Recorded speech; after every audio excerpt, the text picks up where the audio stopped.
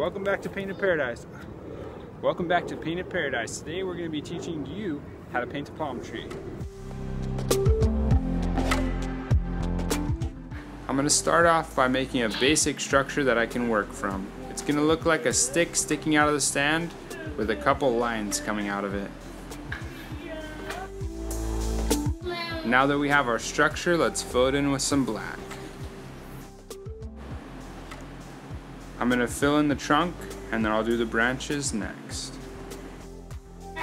I'm just putting a small amount of paint on my brush and then making small dabs as I go up the trunk. Now it's time to add the palms. So what I'm doing here is I'm actually turning my brush sideways and using the sharper point of my brush to just make small strokes, and that way it looks more like the leaves, and it's a way for me to be a little bit more precise. This is the part that's really going to make your palm tree come to life and look very realistic. So take your time and just make sure to get a little bit of definition on this part. Now the reason the first color we used was black was it's a great layer to add shadows to whatever you're painting. So in this particular drawing, this is going to give you a nice underlayer for you to work with.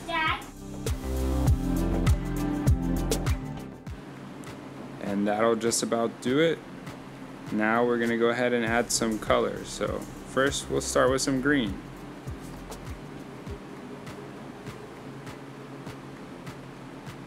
Do exactly what we just did with the black.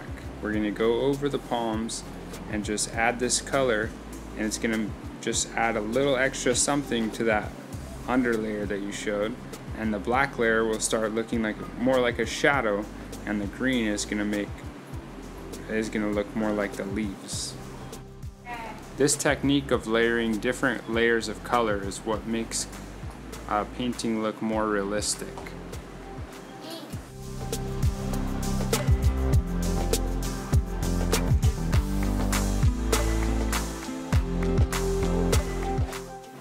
When you feel like you've added enough color, go ahead and move on to the trunk. I'm going to start using a brown and a gold mixture of paint and start painting in a little bit of details on the trunk. Now you don't have to be perfect because you're doing a wood grain. So if there are some of the black spots showing through, that's just fine. It's just going to look like a shadow on the trunk. If you're painting along, put those brushes down just long enough to hit the subscribe button. And also click the little bell icon so you don't miss any of the new videos coming out. Now that I have those details in there, I'm going to add in some gray just to give it a feeling of depth. Acrylic paint dries a lot faster than oil paints, so if you feel like you've made a mistake, it's okay to take a moment, let it dry, and then paint over it and try again. In fact, many famous paintings have an underpainting, where the artist was frustrated with the original painting, painted over it, and then painted their masterpiece. So who knows, maybe this is your masterpiece.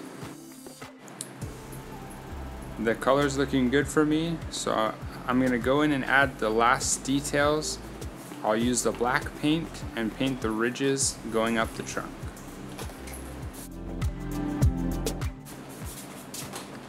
If you've been painting along, now you're going to be able to put palm trees all over in your tropical paintings, and they're going to look fantastic.